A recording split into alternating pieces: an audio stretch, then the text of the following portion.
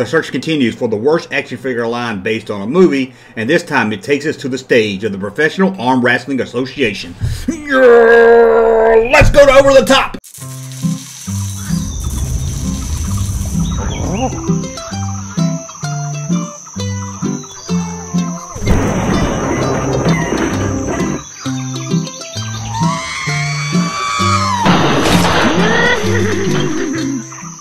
Welcome back to the Junk Room, everybody. It's me, the Junkman, coming back at you with a whole new video. It's Tuesday, so what does that mean? Our search continues for the worst action figure line based on a movie.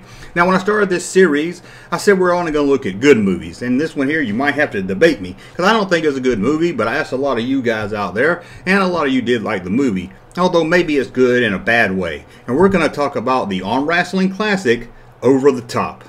Now, if you think it's a bad movie, you might be right, because I agree with you. But I still added this to the list because a lot of you out there told me you did enjoy the movie. So let's see if the action figures for Over the Top is the worst action figures made for a movie. The world has always bet against Lincoln Hawks. This guy's nothing. Why'd you leave us? It won't happen again. What my grandson found, I don't care how you do it. Do it. But a winner never listens to the odds. Whatever happens, I want you to stay with him. What Rounders did for poker, this movie tried to do for professional arm wrestling. Something most of us didn't even know was a thing in 1987, and still not even really sure of today. The movie was released by Cannon Films, famous for releasing movies so bad that they're good, like Masters of the Universe, and a bunch, and I mean a bunch, of Charles Bronson movies in the late 80s. The movie stars Sylvester Stallone as Lincoln Hawk, a truck driver by day and a professional arm wrestler by night.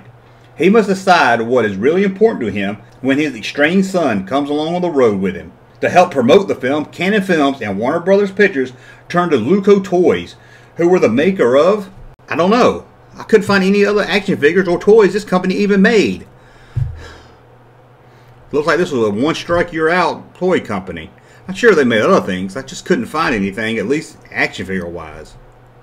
Now, before we get started, let's look at how we're going to rank this action figure line. We're going to go back to episode 1, and a younger Junkman is going to tell you all about it. I'm sure if you watch this series every week, you're tired of seeing this part of the video, so just jump ahead a few frames. First up, we're going to look at the look of the action figure.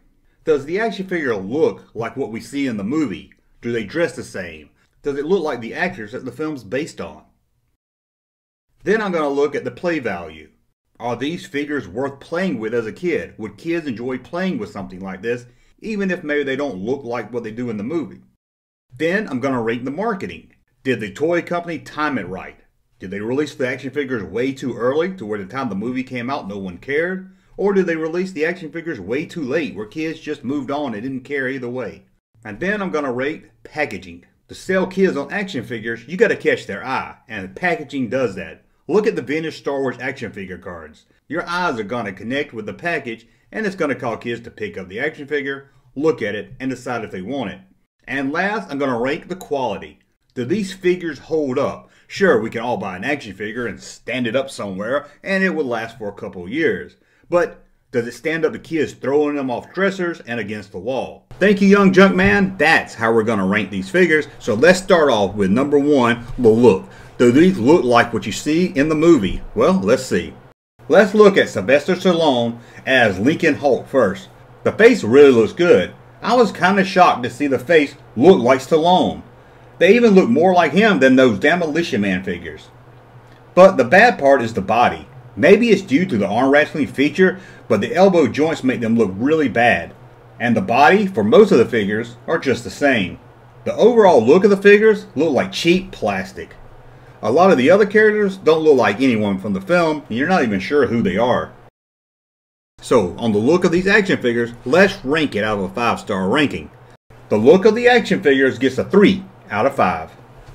Now that we got the look out of the way, let's look at play value. Sure, a toy line could look bad, but are they fun to play with? Would kids enjoy playing with these figures? Let's take a look at that. First, let's look at the accessories that came with each figure. Well, there's none to look at. That's right, all you get was the figure. No extras accessories for them to play with. There was a play feature here as a little knob on the back of the figure. Turning the knob has them arm wrestling with other figures. At first I thought this was a great little addition and different, but after doing research I found the figures really didn't lock their hands well when they arm wrestled each other. Maybe if they put a little magnet or something in the hands to have them locked together, it would have been better. The pin on the back is not the best idea either. If you're turning the little pig and your friend is turning his, it's mostly just a fight of who's going to lose grip of the small pin first. Maybe a pump button would have been better or something else entirely. As I said, there's no accessories with this figure. If you bought just one figure and took it home, it wasn't fun at all. What could you do with it besides just have it walk around and flex its muscles? You couldn't arm wrestle anyone with it, and with no accessories, you couldn't even put anything in its hand. Now, they did sell an accessory. That's right, they sold the table. Just a table. This has to be the only action figure line I can think of that sells a table. Not a table part of a playset. Nope, just the table. I get the fun of it. I understand why they sold it. But it would have been better if maybe it came part of a arm wrestling stadium playset. Now, the company did release a figure 2-pack that came along with the table also. This was a much better plan. The 2-pack action figure is the only one that has any real play value. So out of the 5-star ranking, what are we going to give the play value? This might be the lowest figure of any play value we've done. Out of 5 stars, it gets a 2. I mean, it's really bad unless you buy that 2-pack. Again, if you're buying just one figure, it's not fun at all. But now let's look at something a little easier to get right, the packaging. Does it catch kids' eyes walking down the aisle at the toy store? If they see this, will they want it and beg their parents for it? Well, let's see how they did with packaging. Well, the card is very good. It has the title right there on it, big and bold. And it lets you know it's a movie starring Sylvester Stallone. You can clearly see the figure in the bubble. However, there's no real information about the figure you're getting. There's no picture of the character from the film, or even a picture of the figure.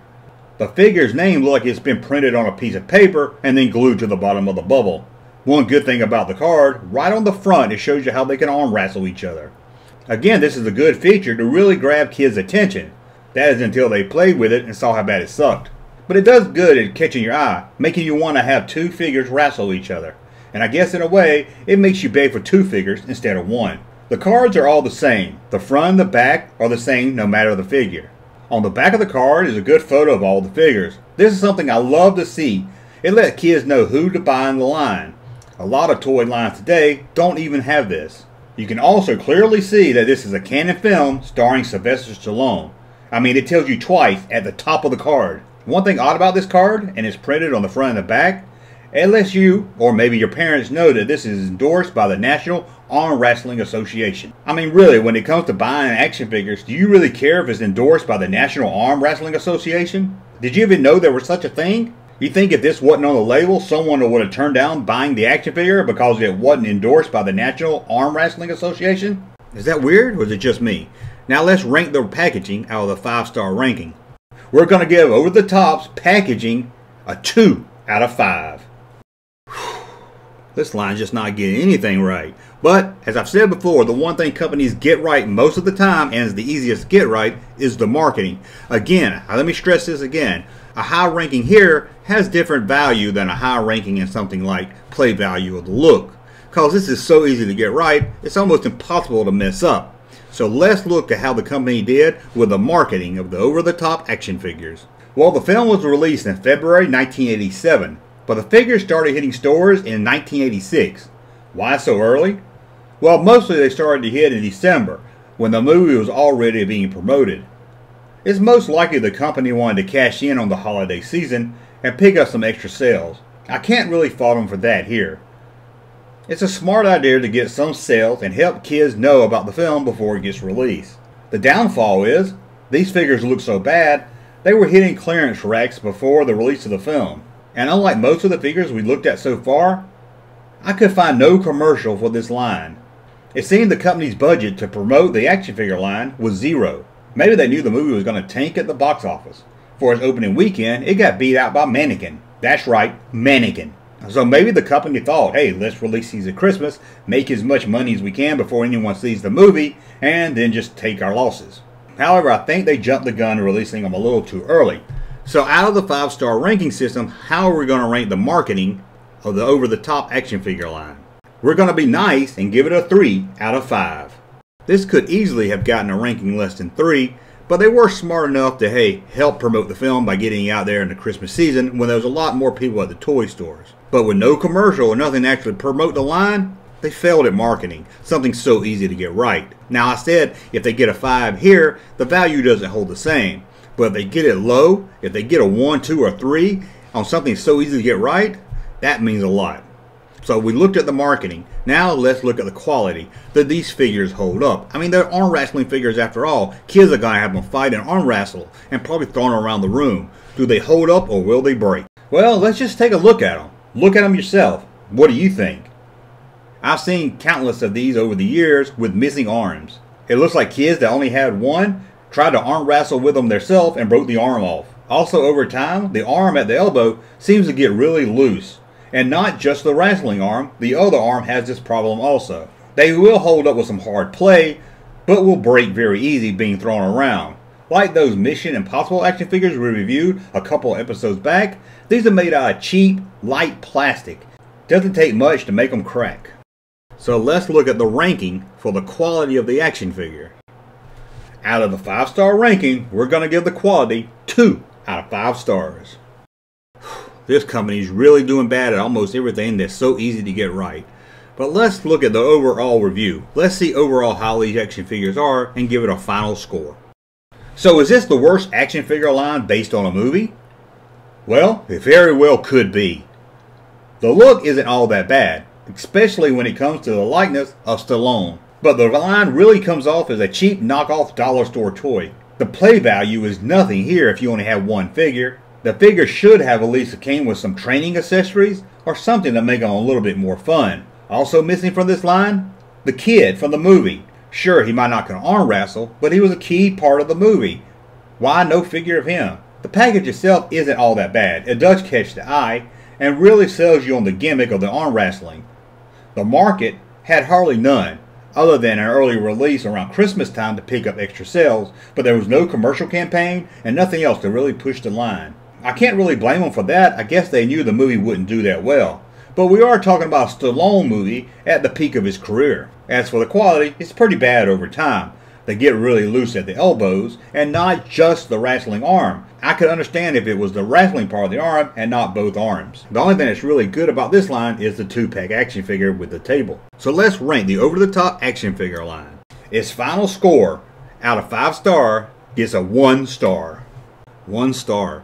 We haven't gave any toy line a 1 star yet, but this company got everything so wrong. The look looks cheap, the figures have no play value if you buy just one of them, the marketing here is all off and very little promotion for it, the packaging is the only thing that's kind of okay at best, and the quality here don't really hold up over time. This might be the worst action figure line we reviewed so far. We might have found it if we hadn't already. Or who knows, maybe it's next week. Well, I want to thank you for watching. We're only 2 episodes away in our search for the worst action figure line based on a movie. But don't worry, after those 2 episodes, we're going to do a recap show, go over the figures again, and tell you about some that didn't make the list. And then I'm going to ask you out there to vote on this line, and then we're going to come back with the results of that line, and give you the winner of the worst action figure line based on a movie. Until the search continues next Tuesday, thumbs up this video, subscribe to the channel, let me know in the comments below what you thought about over the top of the action figure line, and we'll see you again very soon. Thank you, sir, for that unsolicited testimony.